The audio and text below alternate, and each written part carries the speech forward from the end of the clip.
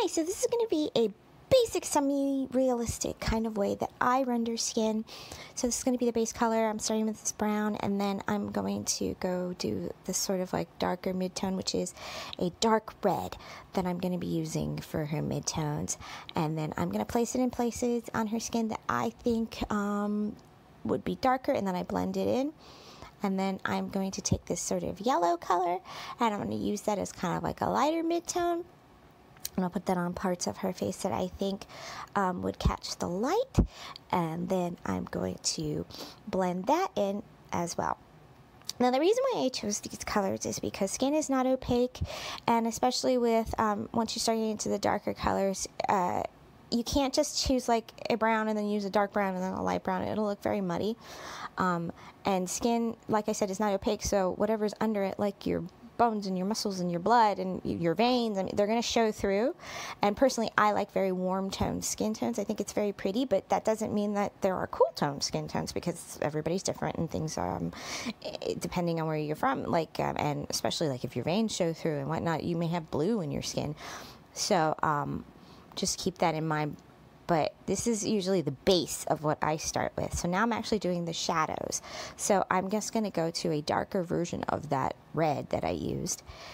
And then the same thing for the highlight. I will use just a very light version of the yellow that I used. And especially with brown skin, it may sound weird, but yes, there's yellow in a lot of brown skin. My brown skin has a lot of yellow in it. And it, especially if you're in the sunlight stuff, and when it catches it, it's very like luminescent and pretty. And so that's what I'm doing here. I'm also keeping in mind that skin can also react to the environment. So I'm acting like there's sunlight coming from behind her, and it's catching kind of the bottom of her chin. It's going to catch her back. It may have caught a little bit on her eyelid, and this is without makeup. This is just her skin, what it looks like without makeup. Also with the lips, sorry I didn't even say anything about the lips, but usually when I do lips, I always do the top lip a little darker than the bottom lip, just to show depth. So now we're going to do a lighter skin tone, and with lighter skin, you sometimes can get away with doing the, like I put like a light kind of pinkish peach, and then I just did a darker shade of that, and then I'm going to do a lighter shade just to show you kind of, it doesn't look bad, it just kind of looks a little boring, I think. It makes her look very like, just, I don't know, pale and, but, so here I'm going to take the exact same base tone. I'm not even going to change anything. All I'm going to do is just change the color of the mid-tone. And on Clip Studio, all you have to do is change line drawing. And so I'm just going to change it to be a little bit redder. And so as you can see, it just makes her look just a little bit warmer. And here she's like a mermaid. And then here, well, she's dead. And then I just keep playing with the color wheel just to show you like how it changes. And here she's like very, you know, like tanned. So experiment and have fun and just turn that color wheel and see what you come up with. Okay, so now we're going to be doing a semi-realistic tutorial for hair. And so with hair, you first are going to want to choose like the shape of the hair that you're going to do, and also the texture of the hair. So I've chosen this sort of like Gibson Girl 1900s hairstyle with hair that has like a natural wave and bend to it. So usually what I do first is I do this sort of like base fill-in of it. I like to color over the line art with hair. It's just, I like it better that way. And then I also chose the Gibson Girl hairstyle because it is kind of naturally pretty and messy at the same time, so it's good for a quick tutorial. Right now I am showing my my brushes. I actually have hair brushes that I got from a pack by Eric Anthony, I believe, on Gumroad. So it's cool because it gives these sort of strokey impressions that I have painted multiple little strands when I haven't, because if I actually did, that would take forever, and that's crazy pants. Now, there are some people who do that, and God bless them. I don't have the patience for that, so I use these brushes. And so I first sculpt out like the darker part of the hair, the midtones or the shadows or whatever you want to call it, and then I go to the lighter part with the exact same brush after blending it together. Now, with hair, the cool thing with hair is that it can actually be any color, even in the real world, because we can dye our hair whatever we want.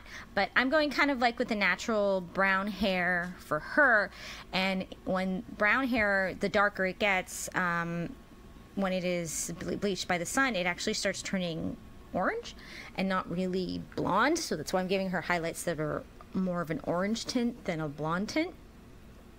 Whereas people who have lighter, like golden brown hair, their tips and their bleached hair will actually get blonde. So if you wanted to, learn science of like how hair reacts to the sun and like that, that would require research. The next step is I start doing the flyaways. This is the best part. This is really when hair starts to like come together. I do lowlights and highlights with flyaways.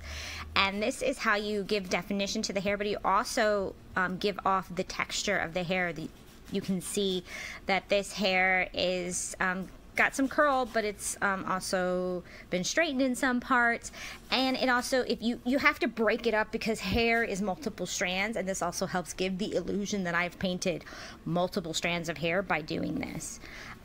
So it's always a really good thing to just do some flyaways to frame the face, and also in parts that are in the distance, because it really gives that effect.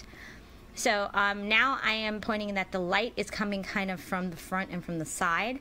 And so what I'm doing is I'm going to take an airbrush of like a golden hue, and I'm going to try to sort of airbrush in a nice highlight. Now you can do this with what is it, Color Dodge. You can do this with overlay. You could do this with airbrush. I'm just doing it with airbrush right now to give it a quick like glowy hue. And then I'm going to go in and just clean it up a little bit, because some parts got a little too glowy for my taste, and I want it to break up some pieces to make sure that it still looks like hair. And then now I'm just going to show some quick and dirty different styles of hair. So this is just straight hair. And pretty much what I did can very easily be done to just super straight hair, adding the lowlights, adding the highlights, breaking up some pieces to show definition, and then also doing the flyaways, because even with super straight hair, the hair still breaks up in the wind as the person moves, and it gives it just a nice like sort of body and bounce. You can show how flat hair is by doing this, if it doesn't have a lot of highlight in it, if it's very like limp. It's just a fun way to show definition in hair. Now with hair that is more textured or natural hair, I found that like the more you just pile on the different like colors and textures, it gives that feel, because the more coiled hair is, the less uniform I find it is. And so like I have parts and even one person's head can have multiple curl. Like mine has wavy hair and it has curly hair. So when it comes to like curly hair, you have to start just experimenting and looking at the different strands and piling them on to see the different textures that you get.